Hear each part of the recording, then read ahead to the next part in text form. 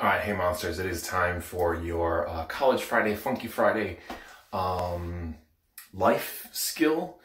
And this week I checked my cousin, the retired fire chief's list, and it said that I should clean the bathroom. That this is something that people don't know how to do. A lot of you have actually asked for cleaning tips anyhow. So I'm gonna not film like every single step of me cleaning the bathroom. I'm just gonna kind of touch on specific skills, where you might use those things, the tools that you might use, and then just a couple of safety precautions to keep in mind, especially at this time when some reports are saying, oh yeah, drink household chemicals and you'll be safe. Do not drink any of the chemicals that you're gonna see in this video. Definitely not a safe thing. Do not do that. It absolutely will make you sick. So don't do that. So let's take a look at what we have as possible options. All right, so first off, we got the tools. A couple of tools to be familiar with. First one is going to be one of these. This is known as a toilet brush. You may or may not have one of these. A lot of households do. It's usually behind the toilet, sometimes in the cleaning closet. This is good for both cleaning the toilet, and as long as you don't go directly from the toilet to the bathtub, it's good for cleaning the bathtub. It gets the grime out. That's a trick that Mrs. Neil Williams Sr. taught me, is to go ahead and use the toilet brush to clean the bathtub. So I go ahead and clean it up before I go to the bathtub, but then, yeah, I use this for both the toilet and the tub. We'll take a look at how to use that in a minute. And then the other thing is going to be either some paper towels, or I usually just use rags. Rags could be bought online or at the dollar store or whatever. They could be old t-shirts, old bandanas, all sorts of things can be rags. And so then old towels, rags are going to be what you use to do the wipe down cleaning. And then the actual chemicals, I have an excess of stuff. I do not use all of this every single time, but I want to kind of touch on different things.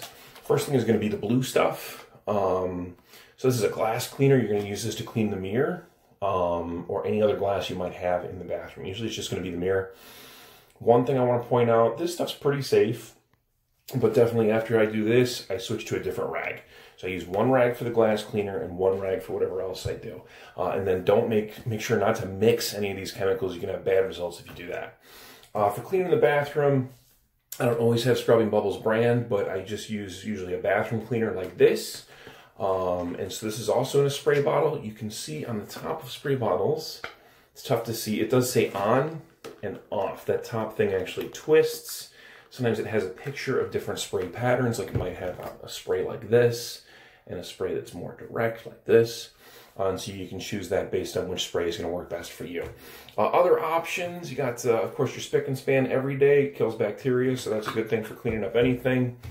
Just your household bleach. You could mix this, like one of these little caps, little cap full, into like a whole bucket of water.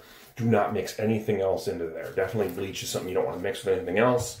And on a related note, Comet has bleach mixed into it, is made with bleach, so you definitely want to make sure you don't mix Comet with anything. This is a powder. You just kind of sprinkle it down and then wipe it down with a wet rag, and that'll help you clean up tough stains. As it says right here on the bottle, deodorizes and cleans quick, tough stains. So that's what you're going to do for that. Let's just take a quick look at the process. All right, so a lot of us have some stuff on our counter. We have a Bob Lee bobblehead because he's a plumber, so that's funny. Came from the Kenosha Kingfish game, and then of course some hand soap. We're gonna go ahead and get that stuff out of the way. We'll just set it on the floor. Okay, and then for the mirror, take the blue stuff, and then just kind of a few spritzes like that, and then just wipe it down with the rag. Nice and smooth. Back and forth usually works better than circles. Maybe going up and down. These are usually streak-free with the blue stuff. You just make sure you get it all dry. Okay, so that cleans your mirror. And then for the counter, we're going to do a similar thing, but not with the blue stuff. So we're going to take that rag, keep it with the blue stuff. Okay, grab a new rag. Make it obvious it's new. We'll get a yellow rag. And then same thing with the Scrubbing Bubbles. Just kind of spritz all over, and we'll wipe that down. All right, for the toilet, we got our trusty toilet brush, of course. For the outside surfaces, including down on the bottom, that kind of thing, it's going to be the same as we did for the vanity. Spritz and wipe down. For the inside, some people actually use a bowl cleaner. I use the same cleaner. Give a spritz. And then we're going to take this toilet brush, and you got to get underneath the rim, around, all these areas like that. Down in there. You want to make sure you're getting any stains, any residue, anything that might be in there down clean.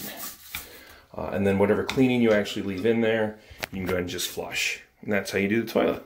All right, last thing, obviously, you got all your dirty rags now. If you used paper towels, just throw them in the garbage.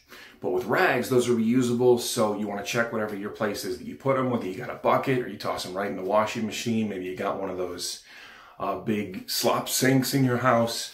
I'll go ahead and put them there. Like my aunt cleans houses, so she keeps a bucket and does all of her rags at once. For me, it's real easy when I'm here in the half bathroom because I'm across from the laundry machine, the washing machine. I just chuck my rags right into the washing machine. So that's how you do that. Your parents will hopefully be impressed if you go ahead and help it out. Reminder again, do not drink the chemicals, do not mix the chemicals. Both of those are bad. Of course, this video is quicker than it actually took me to clean the bathroom. I paused and finished some of the things, but it is still not a chore that takes long.